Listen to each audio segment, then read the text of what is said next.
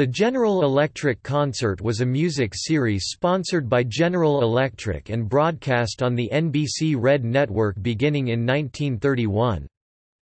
Featuring orchestral selections along with tenor Richard Crooks, the 30-minute program aired Sunday afternoon at 5:30 p.m. in 1931–32.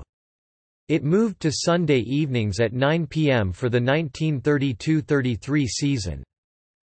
As early as 1923, General Electric sponsored radio programs on WGY in Schenectady, New York. Walter Damrosch, a pioneer in the presentation of music on radio, conducted the orchestra for General Electric in the late 1920s and early 1930s on a program that was listed in newspapers as Damrosch's General Electric Concert.